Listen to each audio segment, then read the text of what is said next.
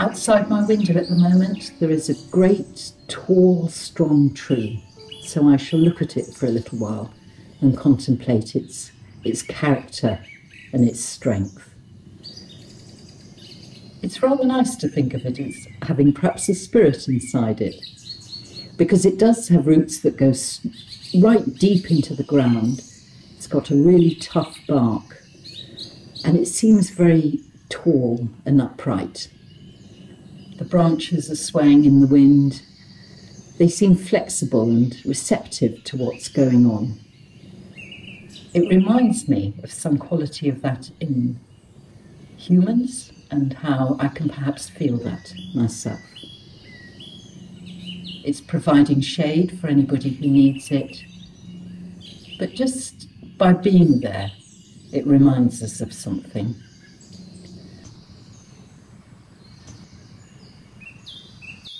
Over the last few months, I think a lot of us have been really enjoying walks in the country or in parks or down a road where there are lots of trees. Trees somehow seem very reassuring at times of stress, and just being near a tree makes you feel very good. This story is about spirits who live in trees. And in the ancient stories, spirits who live in trees communicate with one another, they feel sorrow and they feel joy, and they can listen to talk about the teaching. So for that reason, it's very important to respect trees. And it was felt in ancient times that all the trees and spirits and rivers and mountains around you were all part of an environment which you needed to look after and to care for. I don't think the word ecology had been invented, but there's an underlying sense in the stories that looking after our neighbours in the forms of the rivers and the mountains and the lakes and the plants is just very good for us and for them. And in fact, there's even a rule that monks are not allowed to break off branches of trees. And there's a very nice little story about why this was the case. Once upon a time, at the time of the Buddha, a tree spirit lived very happily in a tree with her family. She actually had children living there as well, I suppose the branches or the offshoots of the tree. And long before a rule was invented about this, a monk came along and wanted to build a dwelling. So he cut a really nice branch off this tree. And of course, the child in there was very upset and had to run away and leave his own home. He was basically kicked out of his home, and his mother was very upset. So she thought, right, I'm going to kill this monk, this bhikkhu. He shouldn't be harming my children. My child is upset now. My shape and my home is not as it should be. It's been violated. And then she thought, no, I think a better idea would be for me not to behave back to the monk as he had behaved to me, but rather I'll go and see the Buddha. So she goes to see the Buddha, who's in a very nice grove, where it's surrounded by trees of all kinds and wonderful plants and bushes. She says, look, I really had my home broken into by this person wanting to build a hut. I don't think it's fair. And I was actually going to kill this person, but when I saw that he was a Buddhist monk, I thought, well, I'll come and see you and just complain about it. And the Buddha said, you did the right thing. We've never had a rule about this sort of thing before because it's just never happened. But from now on, I'll make sure that no monks in my order will break branches from trees because they could be damaging the spirits that live inside. Thank you very much, she said. But I don't really have a very nice home now that branch has gone. What shall I do now? And the Buddha said to her, I can see a tree over there, and he pointed in the grove with this wonderful rich vegetation and woodland around. Why don't you just live there? Oh, thank you, said the tree spirit. That's wonderful. And the reason it's so wonderful is now I'll be able to hear all your talks firsthand. And we hear from the ancient storytellers that this was a very wonderful thing for her. Because now even the gods didn't have such a front row seat as she had to hear all the talks of the Buddha and to know that she was living protected because nobody would harm a tree where the Buddha was and where the Buddha's monks were. And so from that time onwards, it's always been a rule for monks that they never break the branches of the tree. Now, that's a very nice story, and you might think, well, why was the Buddha so sensitive to tree spirits?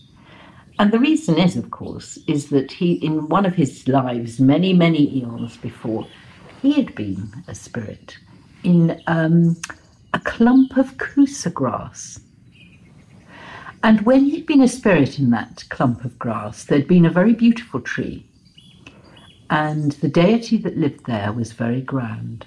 And the tree had a wonderful canopy and sheltered all beings. So it was called the good luck tree. Now the Buddha at that time, the Bodhisatta, was just a very humble kusa grass. He was a clump of grass. But he made friends with this very grand tree. And they used to communicate with one another.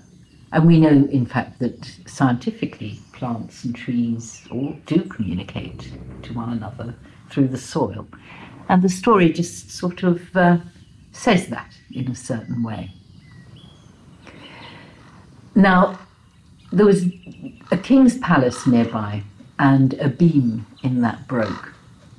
So the carpenters went out in search of a new beam, and they saw this magnificent lucky tree and thought, right, that's the one that's going to give us a beam for the king's palace. So they marked it and said they'd come back the next day. Now the spirit of the tree heard them saying this and started crying. She was just so upset. What on earth am I going to do? I'll have no home, and my beautiful, beautiful tree will have gone. Now I said she because actually the spirit trees, they're sometimes called she in the stories and sometimes he. They're kind of spirits really. Now the Bodhisattva was a friend of this spirit, and he said, don't worry, just trust me, I'll make sure you'll be all right.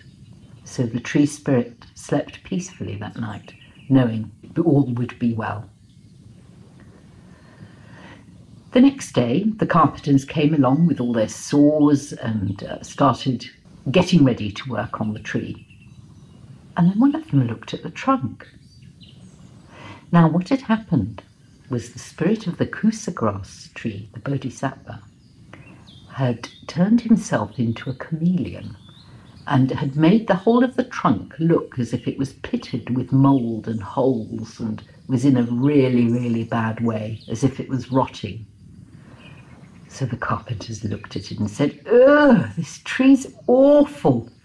We're not going to stay here and cut it down. Let's just go home. So they decided to go home and left the tree in peace. The spirit that lived in the tree was just so grateful. And saying thanks to the Bodhisattva, the spirit uttered these verses about friendship. Friends are true, friends stay with you, and it doesn't matter whether they're of high or low status.